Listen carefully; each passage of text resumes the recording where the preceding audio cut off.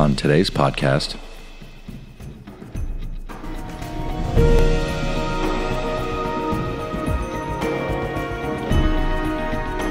the truth is, adding value will never go out of style.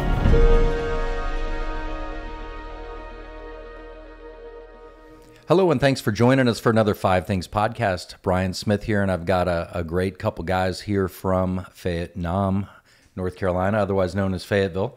And introduce yourself, fellas. How you doing? I'm Darek Haley, Tactical Mortgage CEO.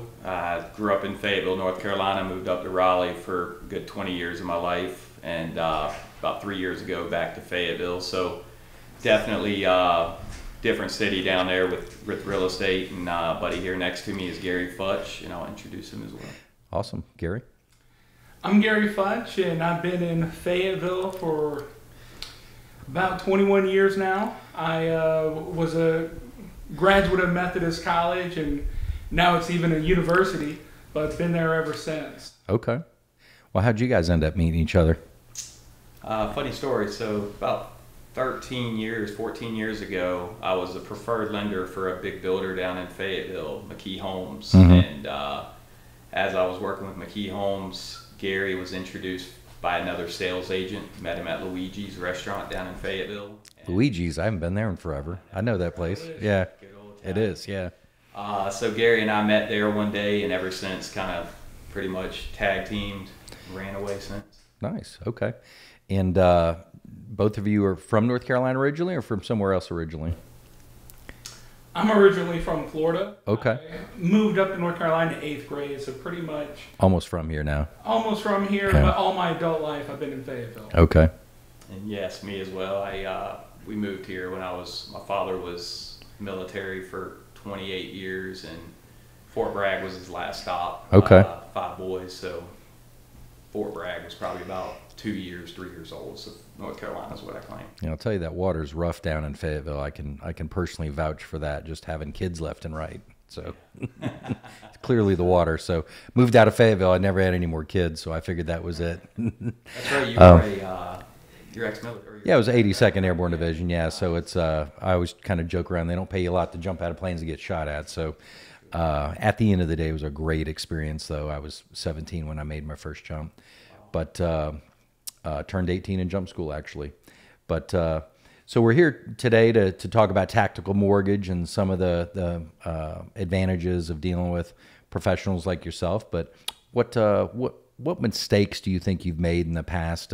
If you could give some advice to some young sales professionals coming up, or some people that are aspiring to be a business owner one day. I'm putting you on the spot here.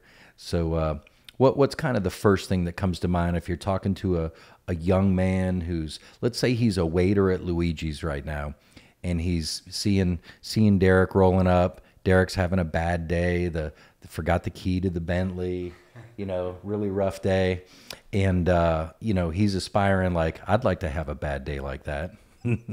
What would you tell that guy? What's one of the number one things you would say that he's got to really wrap his head around? Personally, I would say, I did grow up fast. I moved out of my folks' house when I was 16.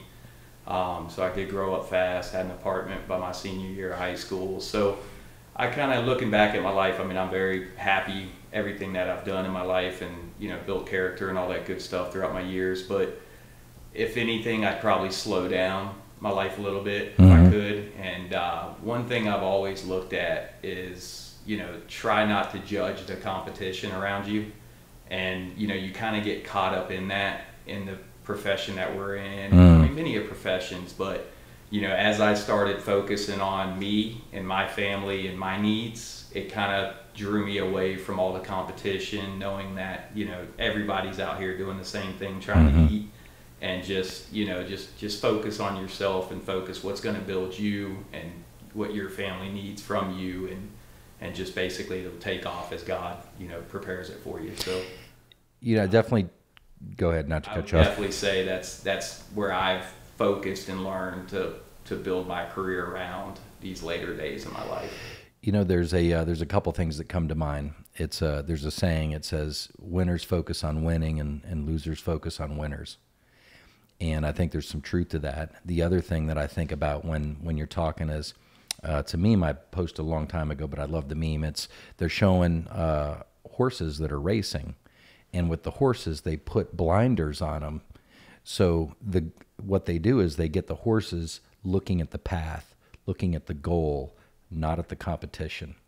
And you know, I think those are great tips. It's easy to look at the competition and, you know, well, those guys aren't that good, or you want to talk bad about them, and at the end of the day, it kind of makes yourself look bad.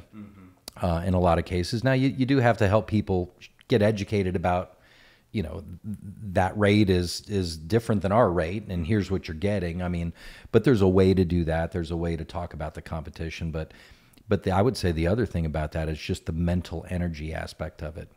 And being a single guy, I was talking to another single friend recently, and they were getting a little discouraged and this and that. And I think the shoe fits for this scenario too, is like, you know, if I'm interested in someone and ultimately she's not interested back at the same level I am, I don't get mad. I don't get I mean, you might be a little disappointed, but I want to take that energy and say, okay, well, what can I improve? You know, that didn't work out and maybe I wanted it to. What can I improve? She's not a bitch. You know, she's not a jerk, or he's not a jerk, or whatever. It's, you know what? I need to improve. Yes. You know, if I was a billionaire, if I had ripped abs, which I probably never will because I love wine too much and coffee creamer. But, you know, there's things that I can do to make myself more appealing. And you could probably say the same thing about doing mortgages or anything like that, is if I miss an opportunity to sell a security system, what could I have done differently? How could I make the company better and more appealing? So I think those are good tips. That because, I mean, basically strategy is, you know, comparing rates and going that side of things. The strategy is kind of what I focus on at that side of it. You know, the competition's always going to be out there, and without them, you know, it wouldn't even be a game to us. So, you know, with that, I love to have the competition out there. It's what makes my job even fun, and the clients I get to deal with. But with that, it's almost, you know, what prepares us to wake up 4:30 in the morning and take this every day as serious as we do, knowing this is the biggest purchase of somebody's life. So with that, you know, that side of it, the competition, I keep it strategy, but still, you know, I want everybody to win. I mean, that's the focus that I kind of wake up and know that if I feel that way towards everybody, then I'm going to live the right way. And, you know, if I'm taken out today, then, you know, at least I know I did everything the right way. Right. And the last thing I want to touch on, you've had a bunch of time to think about this one. So the other thing is the abundance mentality versus a lack mentality. So when you understand that there's more than enough mortgages out there for a lot of people, maybe not everybody, but maybe you shouldn't be a mortgage broker.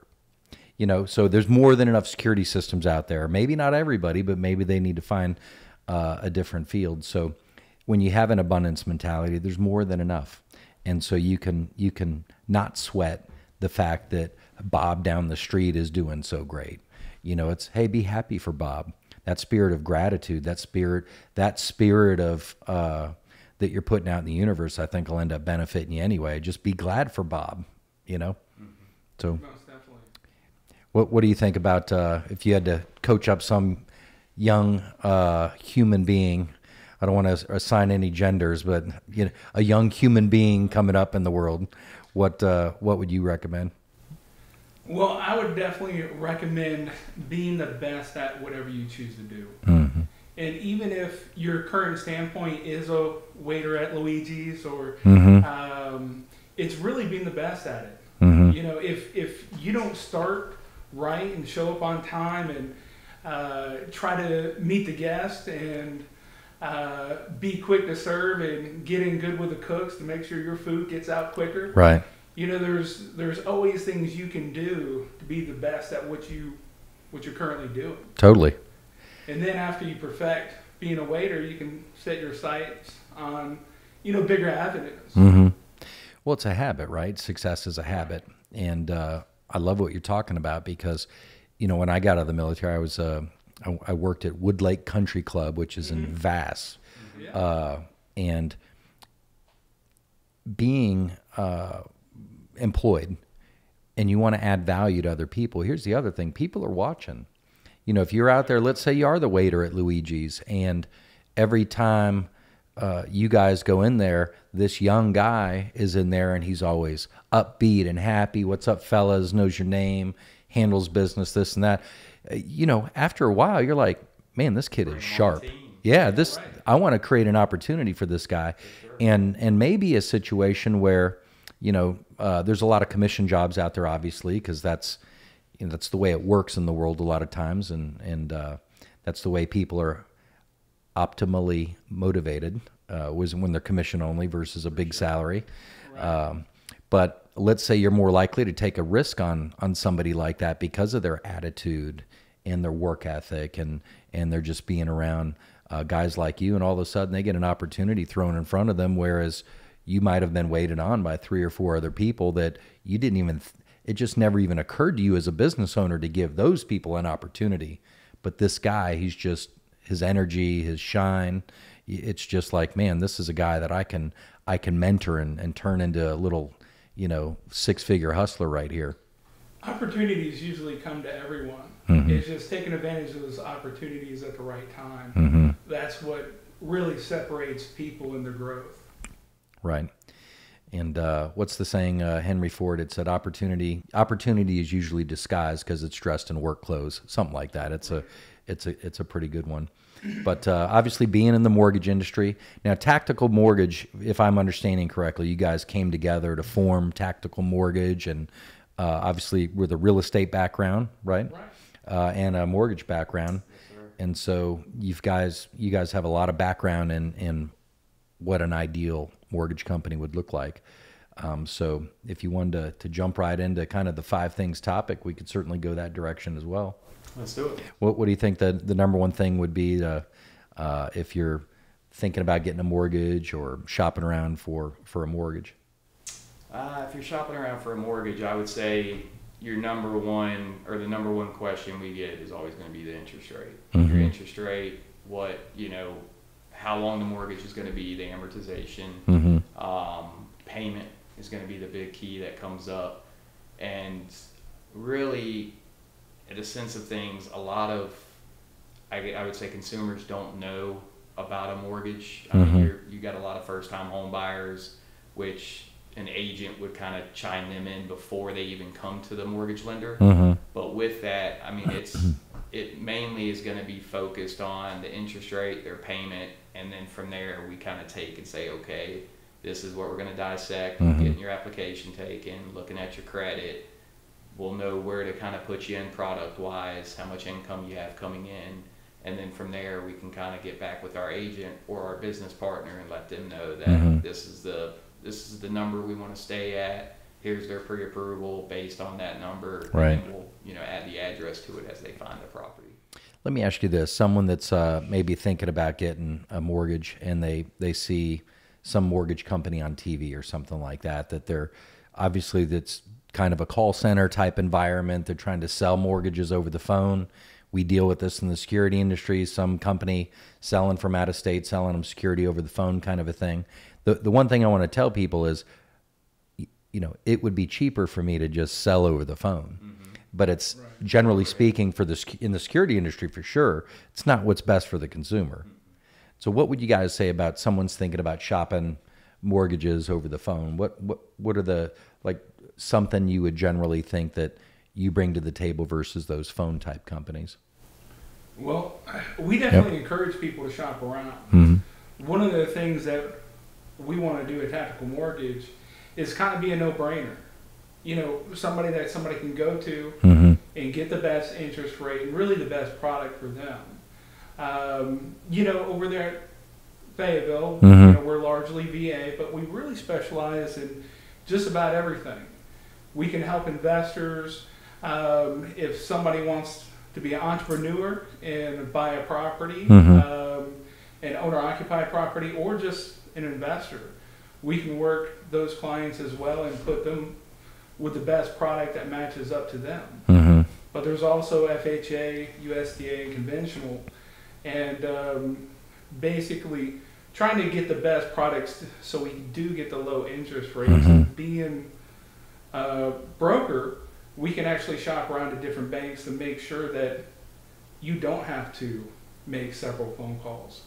But we encourage people to make those phone calls because we want them to have their own proof. Sure. And ultimately, being a broker, you can help them get in the best product by knowing what you're doing. So they're not in some, you may not want to be in a VA loan if you could be in this other loan that's lower interest rate, maybe less money up front or something along those lines, right? Yes, sir. Like no funding fee. VA charges a funding fee. So right. if the client does have 20% from their previous home, they might want to put that down. But when rates were low, borrow money. When rates are high, borrow less money. So when it comes to the circumstance of what's best for that client, we get in, dig into it, and we're not just an 8 to 5, individual. As a broker, we know that we're going to service you, take care of you 9 o'clock at night. We still answer our phone. Those call centers, they're going to be there. We call them application takers. I mean, they're going to be there, take your call, get the application, throw it in. You're never going to hear from them again. You might hear from John or Becky the next day or 2 days later, however long it is. And next thing you know, you're not going to get the same service. So we kind of take that at heart to make sure that we provide the best service, the best product, the best rates, and cheapest as well across the board when it comes to closing costs. Try to find that balance when you're still bringing service to the table. Yes, sir. And it's always good to set those expectations as well. Whatever their variables are, to make sure we're upfront, honest, even with closing dates and making sure we order appraisals and different things on time. My job is to make sure the operations are fully functioning and pushing forward in a timely manner. So us setting those expectations is what we try to do best, because if somebody's expecting it, it's not bad. The thing again, just looking at the business model kind of thing, is the thing I like, that if I'm doing business or I'm trying to get a mortgage, let's say I'm trying to get my dream house, I actually want to deal with somebody that's incentivized to get my deal done. If I'm dealing with someone making, $20 an hour in Oklahoma or something, if the deal doesn't close, it doesn't affect them. They're still getting paid. Whereas if I know if I'm working with a mortgage broker and the deal doesn't close, he's just about as upset as I am.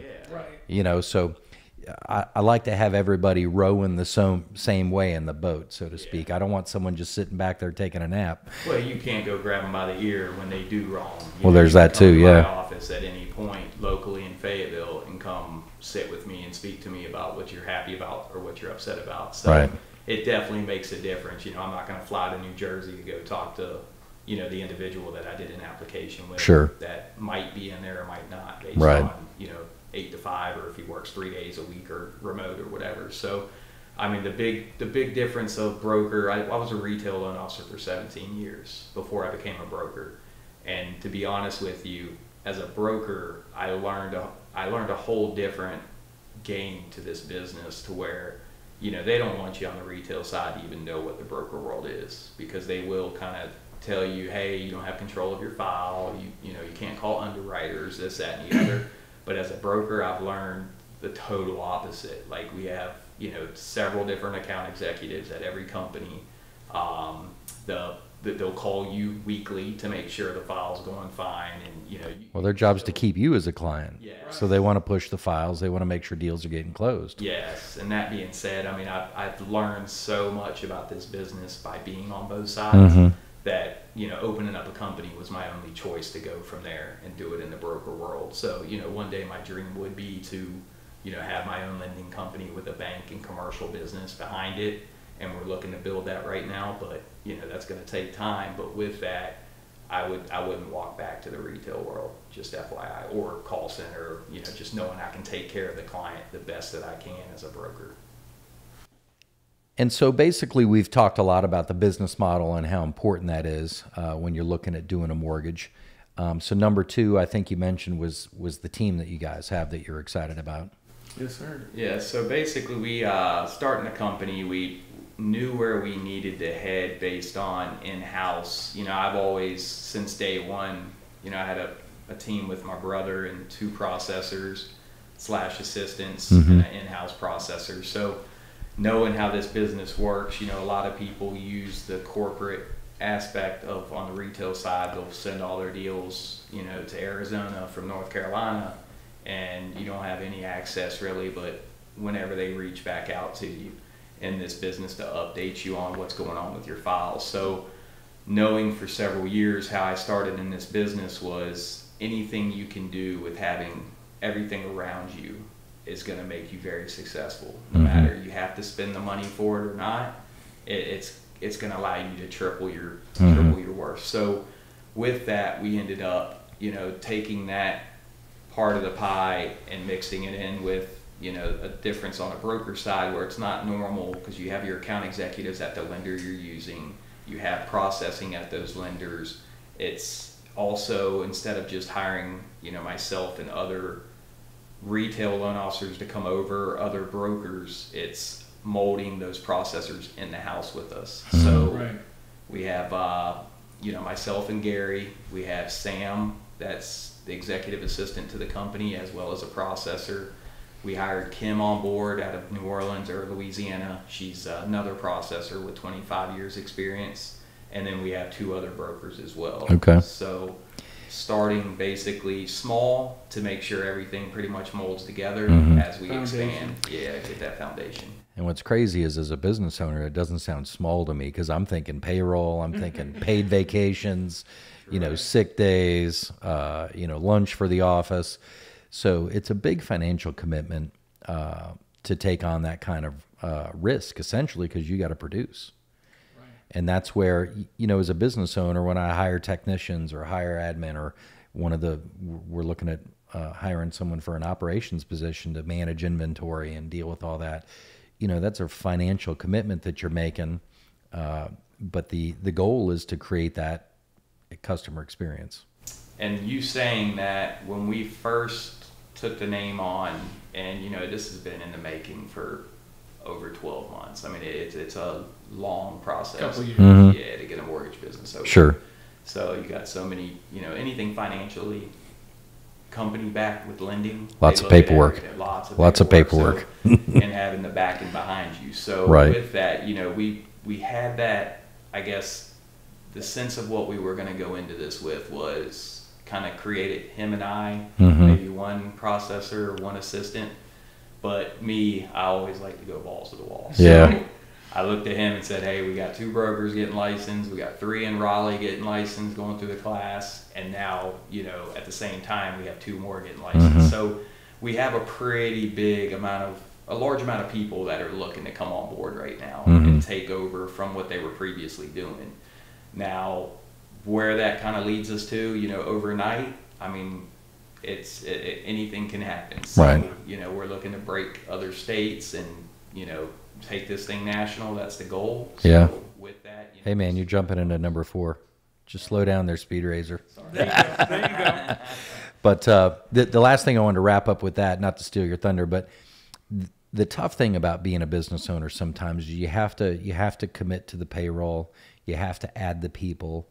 And a lot of times you're doing that before the P&L justifies it, before it really kind of makes sense, because you got to have the foundation laid to build the house, right?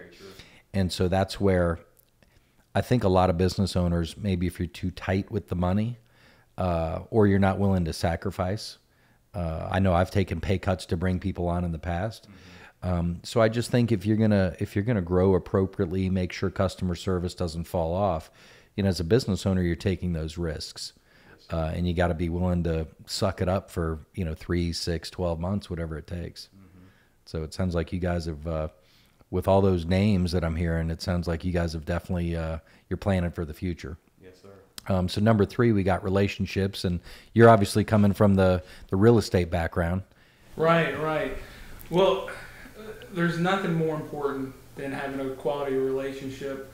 And with that, we want to create positive relationships with not only our account execs, with the banks, but also realtors.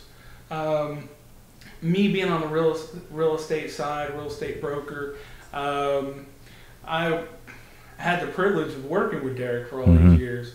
And basically his one-on-one attention to detail and actually making me a better broker.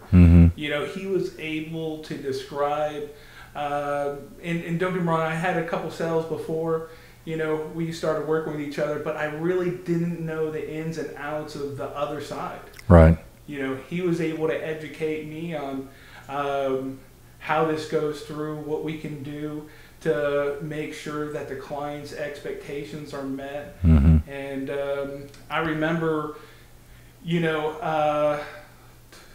having to use someone else. Of course, as real estate brokers, we don't have total control of who the client uses. The client can use whoever they want. And they go to a Wells Fargo. Sure. We'll just say any bank. Right. But they're like, hey, this client's not approved. And I was like, oh, okay, that's no good. They really wanted to use you. When do you think, they'll be able to purchase a home?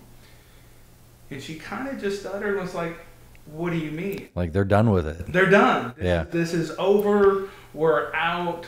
And I then sent him over to Darek. And Darek was able to give them a timeline, expectations, and what they needed to do to make it fit within that lending parameters to where you could issue them a loan. And I think that one was an FHA loan. So of course they have parameters for you to fall into, but there's something a client can do to improve their credit and make sure that when those things fall off, they're back qualified. Those are all great points you bring up. And so at the end of the day, relationships are really important to you because you're coming from that side of the business. Yes, sir. Yes, sir. So catering to realtors and people that value their clients obviously is a great resource for you. Most definitely. I mean, Darek doesn't take no for an answer. So when he's talking with banks and trying to get things through, if there is a way, if there's really, because some people will push back if the file, does look a little different than, the perfect norm. Right. But Darek has usually worked through an issue like that before. If it's not a federal guideline for them not to get a loan, he'll be able to get it through if possible. And that's really where I think, to your point, relationships are important because rather than, you send it off to a big name bank and it doesn't quite fit the program, they just kick it out and they're done with you. Whereas somebody like your organization, they'll get involved with the client and say, hey, well, let's take a look at this. How can maybe we can't get it done today, but how can we get it done 3 months from now or 6 months from now, a year from now, and start? Sounds like you got the ability to kind of get people on a game plan. Well, every file is different. So, if you do a loan, Gary does a loan, I do a loan. Everybody's background's different. You bought different things in your lifetime. He's bought different things. I've had different jobs than you, than him. So time frames on jobs. So every month I'm literally seeing at least 3 to 4 deals minimum of what I get from other lenders to have to pretty much correct and fix so the client doesn't lose their earnest money or their due diligence or anything they have in the deal. So we just closed one probably about 15 to 30 days ago with a new realtor in Fayetteville that pops up into the office one day, and I'm working that deal that Wells Fargo, not to mention a company, but that they dropped the ball on and it came over to me. Right. And next thing you know, it's a manufactured home. The client doesn't speak good English. His wife's involved on all the financing side, getting me all the paperwork. Well, the realtor shows up to meet Gary and pops downstairs to come introduce herself to me since I'm working that file, and now she's sending me deals from there. So, and this is a ongoing experience in this business. As you get creative in the financing side, you can basically look at something and say, no, that's not right. That underwriter's basically pushing back on something they shouldn't be pushing back on. So, I'll go and we'll put the boxing gloves on and go, bout for bout. And bang it out, yeah. Yeah, we'll bang it out, and then I'll tell them why I think it's a good deal. And at the end of the day, it goes up the chain, and 99.9% of the time, it's going to go my way. That's because you know where to pick your spots too, probably. Right. Yeah. If it's not a good deal, I won't write it. So it's it's one of those things where all different things, somebody behind on a license that they're worried about their license being signed for as an underwriter, I get it why they push back. Sure. But if it's something that's not in the guidelines, I'm going to tell them, that's not what I agree with, and take it up the chain of command And I'm sure that, we're here to write loans. Sure. We're not here to deny people. Right. So at the end of the day, it's the best for the client. It's the best for all involved. And, you don't want somebody to just throw $5,000 away on earnest money or Sure. whatever. So you're going to go to bat for them. And, Right. We always take those wins and we, chalk them off the hands and go to the next one. Yeah. So, And that's the power of relationships, because again, you're looking someone eye to eye. You're not, just getting them off the phone. yes. Because they don't see them. The underwriters don't know, Sure. Brian Smith, Darek, Just a file. or Gary Futch. Yes, sir. Yeah. They just know the file. Just a file and a social. Yes, sir. So that's relationships, and then next up we've got the direction of tactical mortgage. Yes, So you guys are doing commercial as well, Yes, right? sir. Yeah. Definitely. So our main bread and butter is residential. Mhm. 20 years, like I said, in the business of that. This past 6 to 12 months, we've been getting heavily into commercial. Grant Murray Homes, Gary works for and part owner. His company also has a commercial division, Mhm. and they refer his business and other realtors in Fayetteville that get business on the commercial side. They're not all realtors kind of look for the commercial, but sometimes it comes to them. Mhm. So, last month I did a fitness center and a tattoo parlor, and this month we're doing a mental health company, a therapist, and it's all broad around the board, different types of businesses, but we're kind of launching into, at the time, we're wanting to launch into a national phase of any type of commercial, all the way to development of neighborhoods, to builder financing, to many different commercial avenues. So that's what we're on right now. So what does that look like if you're a business owner right now watching this podcast and you're thinking about buying a flex space? What does something look like? Let's say it's a $800,000 flex space. Financing terms, what are you looking at? Like 20% down? Most are going to be about anywhere between, if you're doing asset base where they don't look at your income, just your credit, and basically the assets to be able to put down on it, they're going to put you at anywhere between 25 to 30%. Down. That's the norm. Yeah. So the norm, 25 to 30%. You don't have to show any income, which is strong. The rates are a little higher. Sure. But that's because you're getting away with, your income not being so high. Well, sure. And they're protecting themselves because, you're putting 30% down. That's a big chunk of cash. Yes, sir. Yes, sir. You obviously believe you're going to be able to make that payment if you're putting down, $240,000. Yes, sir. Yeah, that's a big chunk. So, okay, well, that's good to know, because I think a lot of people, it can be intimidating when you're thinking about that kind of stuff and you just don't know. For sure. As a business owner, too. Yeah, for sure. Business started up. Most of these are 2 to 4 years in. Some of them a little bit fresher. So it's definitely could be a scary thing depending on how they know, profit and loss and what they're doing. A lot of factors for sure. So you've got national aspirations, getting in the commercial space. Obviously, residential is the bread and butter for you guys. Anything else worth mentioning that you'd like to say about kind of the long-term vision of the company? So with the long term, we're always going to be customer driven.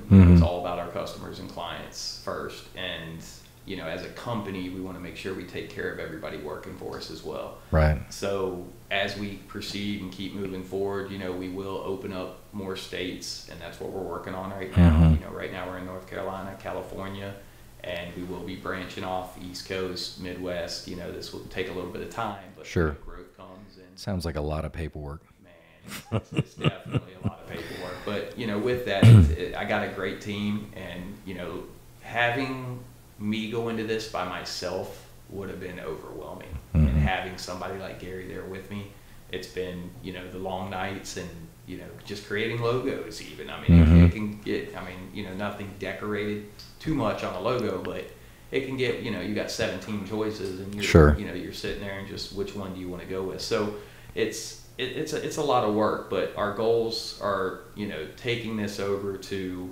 become a national lender on very many levels of everybody saying, who do you go to to get your mortgage with? For your, just for example, I Watch Securities tactical mortgage. So it's one of those things where I haven't seen a national lender on the commercial side, and we talk about this all the time. Nobody advertises a national commercial lender. Now, residential you see all over the board. Sure. But just you don't see that in the commercial aspect. Nobody's that good at it.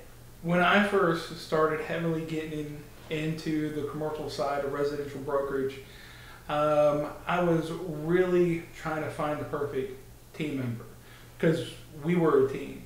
You know, we would work the best for our client and try to really polish up that customer care, set those expectations, and when you're trying to close 10 to 20 deals per a month, I mean, you become very friendly, of course.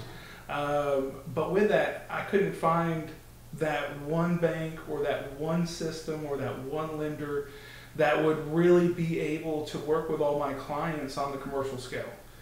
So that was one reason why Tactical Mortgage did go into that avenue to basically fill that gap, because there is a big gap, and it's more than just the non-asset based. We're looking into all avenues with a few different banks and a few different private lenders to make sure that our clients, can purchase that church, because there are certain banks that don't like churches. There's certain banks that don't like restaurants, of course. But we want to make sure that anybody that comes to us, we're able to facilitate their needs if there's a product out there. Right. And restaurants are tough, it's a very tough business. A lot of financing, a lot of times we've done equipment financing over the years, and restaurants, man, they're just like, and I get it. Restaurants open, they close, when you're financing stuff for 5 years, we did some financing in-house for a client that they're out of business in less than a year, so it's a bad deal for us. We took that one pretty hard. But it's just anytime you're putting capital out there, you got to cover your bases. So the great thing about dealing with experts that have been in the industry for a long time is you guys know what the banks are looking for. And you're doing it from a customer service point of view, and doing it from a realtor-friendly point of view, obviously. So it sounds like you guys got a lot of good stuff going for you. So kind of wrapping up, I know it seems like you guys have a lot of tread on the tires. Seems like you've been in business for a while, but it seems like you guys have some pretty big goals. Yes, sir. Yeah. So as you mentioned that, one thing I want to kind of chime back in on is what Gary was talking is, being in this business, you meet so many good people, and even like you calling us in to do this podcast. Every day you work and you run into somebody and you learn their side of what they're going through and what they're learning and what broadens their day and all that. So to be honest with you, I mean, even as just Tactical Mortgage, we want to kind of mold that as a company into the most user-friendly, client-based company as, any question somebody has, even if they're working with another lender. We'd like to get those calls and just answer anything from them and, and help them in a direction of, use that other, and this happens all the time. I'm already working with a lender, but, I'm not getting them at 5 o'clock. Can you give me a pre-approval letter over? And, we'll get the pre-approval letter over, and possibly they might still go back to that other lender.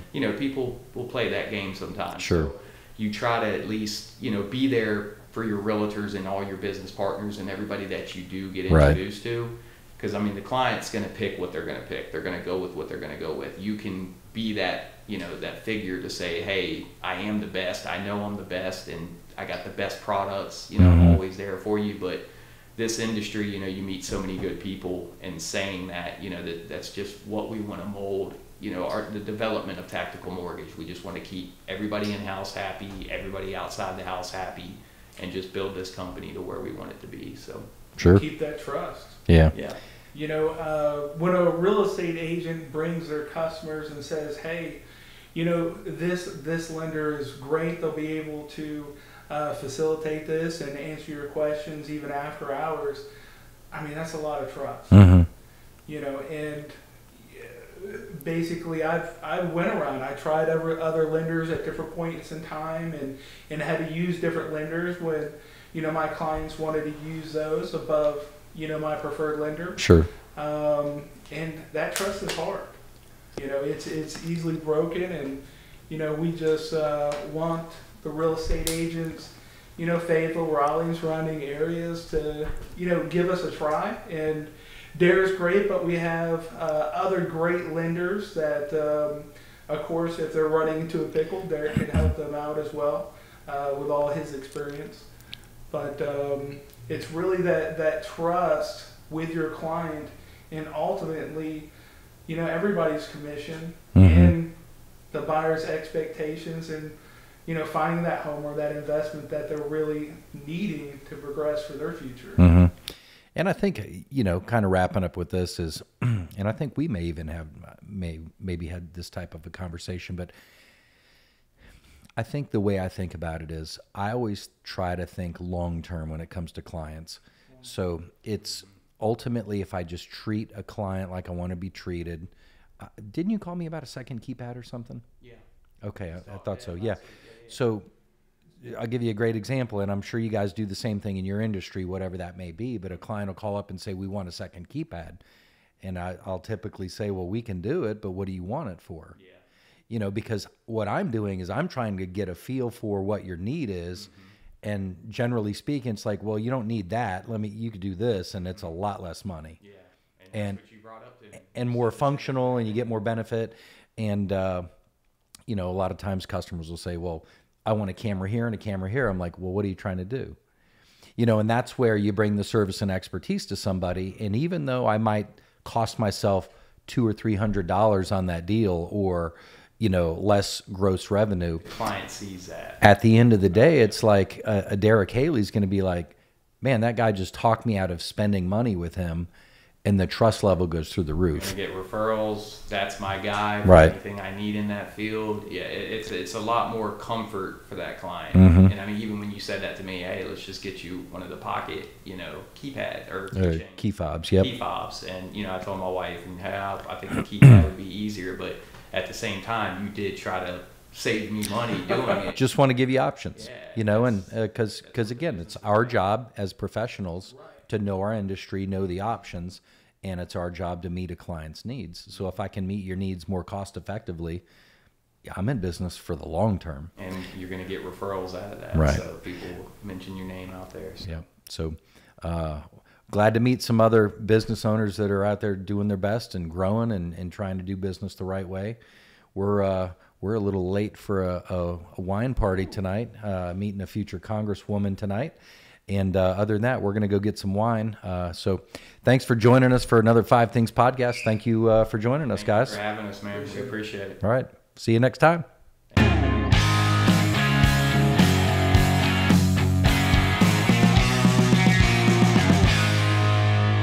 Hello, this is Brian Smith, and thank you for watching. Please subscribe for more valuable content.